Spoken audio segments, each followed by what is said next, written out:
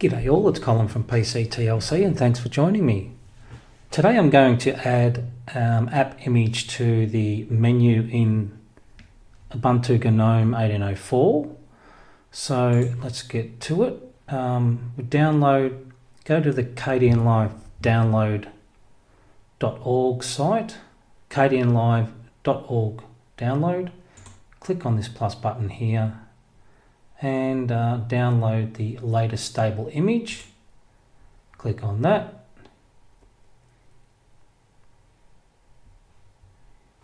And then you can download file from preferred mirror. I just downloaded the top one there, the MetaLink, or it could have been one of these. Take your pick of the closest one. That's the download site, so they're all links to the same thing. So these are the reliable downloads. There's a list of best mirrors for IP address located in an unknown country. These are the reliable ones, so I downloaded this one. Okay, so my download is here.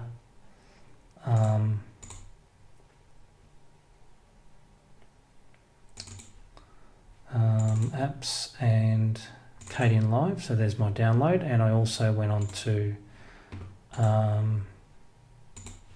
Google Images and Kdenlive icon PNG.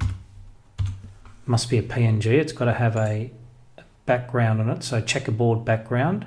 Right click on that, save image as, give it a name, save it where you want to save it, and that's done.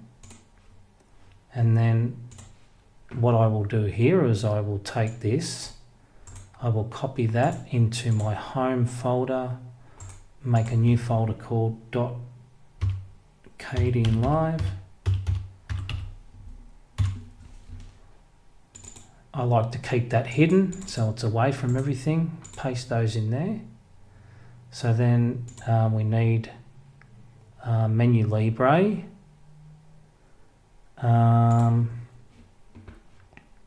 So you're going to need MENULIBRE. So if you go to the software store, MENULIBRE, there it is there. Mine's already installed. So that's what you'll need. Or in my previous video it was sudo apt install MENULIBRE if you like to use the terminal. So what we do is we open up MENULIBRE. This will be under sound and video, and we add a launcher, call it Kdenlive.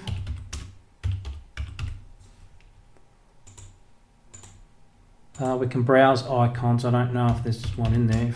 If there is, that'll be a bonus. There actually is. Oh, good. So I don't have to use my icon. It's already one in the system.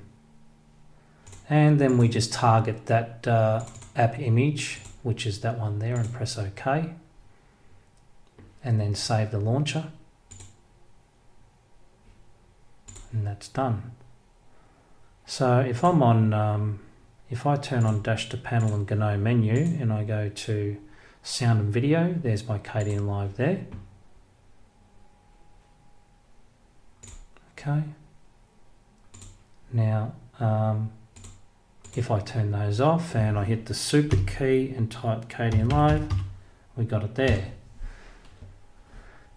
So we've got this here. You need to install VLC if you don't want this error to come up. It's recommended to preview DVDs. You don't really need to, and DVD author. So if you was to run Synaptic Package Manager, and you did a search for those,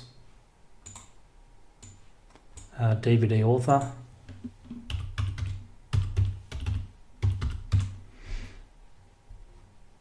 there it is there. Click on that and mark for installation, and you could also probably search for VLC in here if you wanted to, or you could do it in the software center.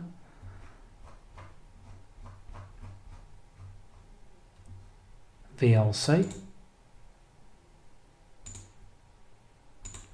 like that, and apply and apply.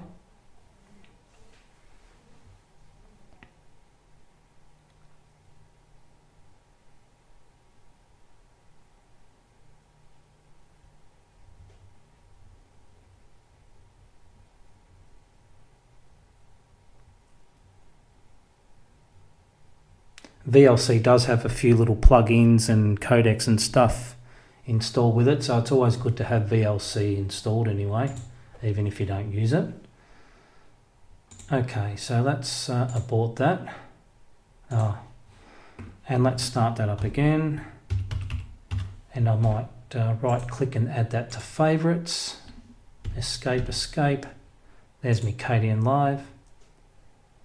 And as you can see, there was no errors on startup. And that should be right to go. So I hope this video was helpful, and thanks for watching.